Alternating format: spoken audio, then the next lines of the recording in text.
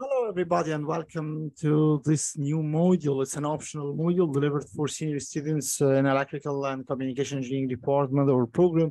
Hello, this is Samah Abdulatif, lecturer in the Electrical Engineering Department. It's a pleasure for me to be with you during this semester in offering this optional module entitled by Energy Harvesting Systems. So let me first start with sharing the slides for lecture number 0, where we are going to demonstrate quickly the outlines and the main assessments in this module across the 12-week semester, inshallah. As mentioned earlier, this is an energy harvesting system course with a code 22 ECE 32H. It's an H-level module by default, an optional module to be delivered for senior year. First of all, I think we should highlight the title of this module. So what is energy harvesting? What does means by energy harvesting? Maybe it's not 100% clear in literature, or it's common in literature. What is energy harvesting? But let me see it, or let me discuss it from my perspective. Generally speaking, and maybe 10, 20, 30, 40, 50 years ago, we are talking about renewable energy, or the science of gaining energy or converting energy from surrounding sources of energy, including, for example, light energy, thermal energy, wind energy, and all these stuff. And I'm quite sure that you have already heard a lot about that, maybe in newspaper, maybe in your projects, maybe some of you already selected graduation projects related to renewable energy systems.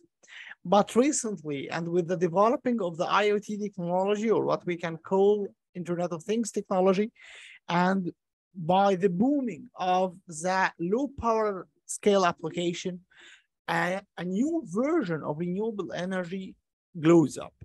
This what's called energy harvesting.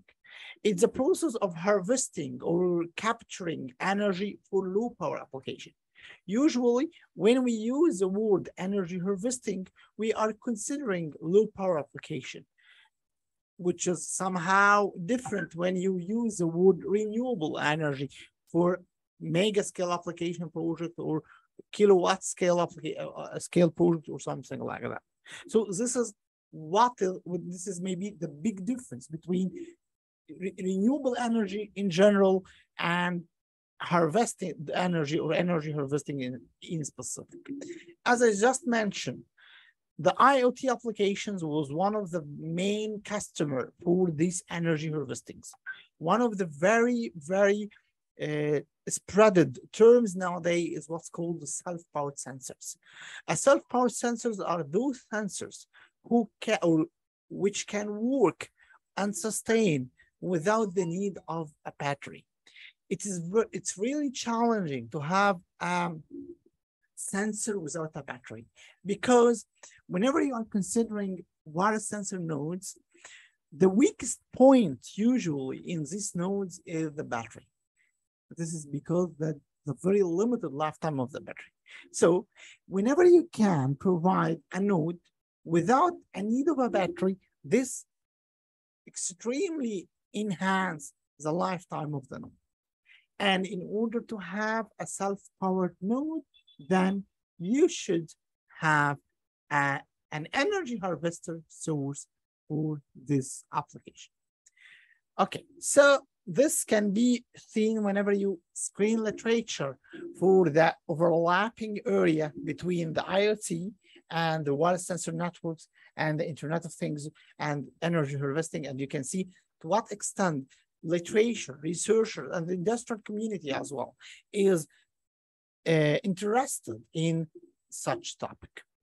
So let's now go into the main pillars of our curriculum or our course content for this semester.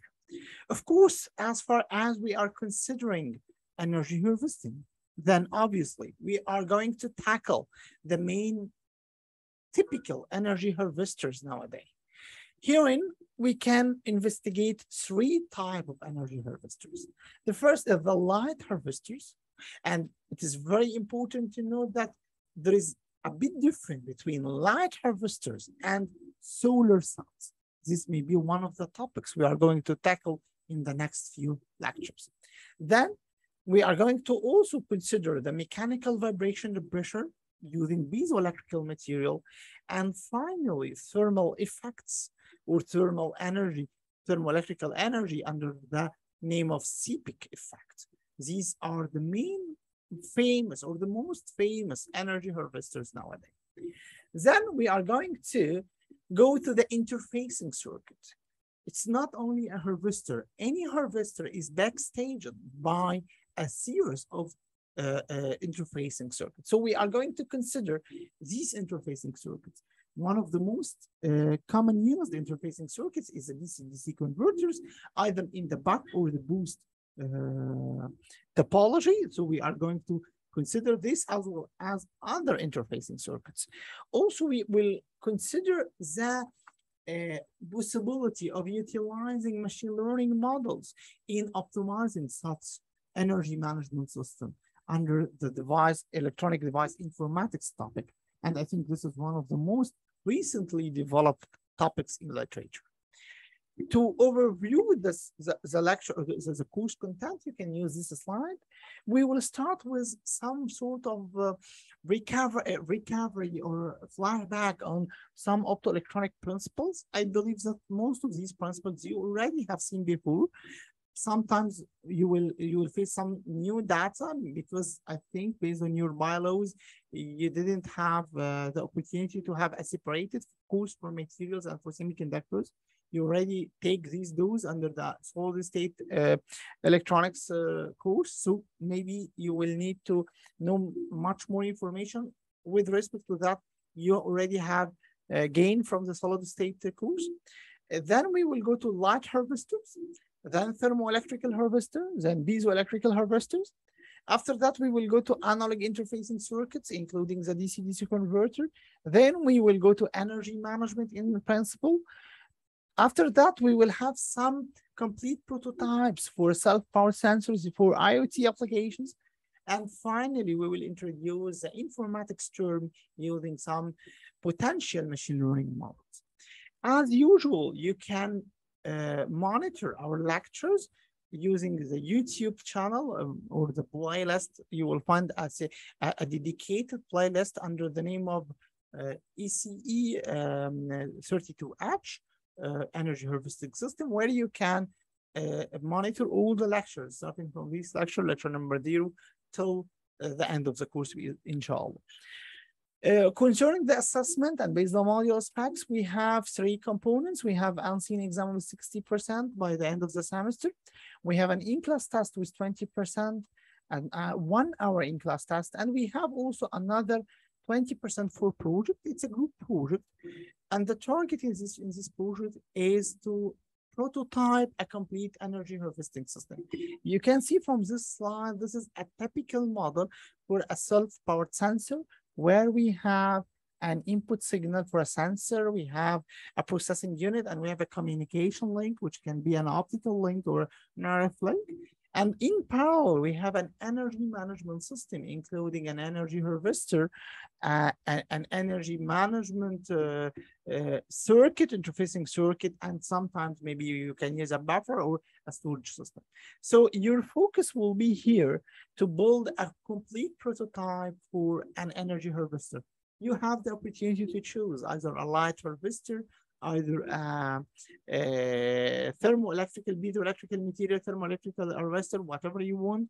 We will facilitate this prototype by giving you some boosting session on the simulators needed for that. Also, we will provide the experimental material needed for the prototyping and all this stuff. Of course, we will provide also support in case you need any technical support on that. By the end of the day, you should prototype a complete harvester with this interfacing circuit, either on a simulation level or in an experimental level. This will be an added value, of course. You can find in our e-learning page, you can find the complete weekly plan of the module, where you can find the time allocation for the in-class test and all the sessions, and also for the project submission and discussion dates. You will find it also in this time plan. Of course, all the material delivered in the module will be uploaded immediately on the e-learning. Already, you will find all the material related to chapter number 1, which is optoelectronic principle, which we will going to start immediately after this lecture, and all related data in the e-learning. That's all for the course outline or the module outline, 0 lecture. And now it's time to go to the first lecture, inshallah, entitled by optoelectronic principle. Thank you very much for your concentration. I'm looking forward for a technical start for this module. Thank you very much.